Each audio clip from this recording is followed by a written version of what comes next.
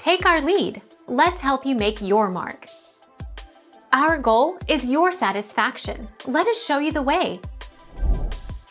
Thereafter, the users of the Gmail account may access their respective Windows Live. Furthermore, the users are required to click on the Programs section and then on the Control panel and then on the Reinstall option in order to reinstall Windows Live Mail without losing their emails.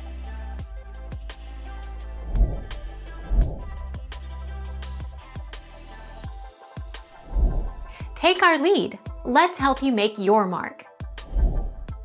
Windows Live Mail data files are stored in the following location. See Users, Username. If you do not see your own name, your files are most likely in something generic, such as owner or user.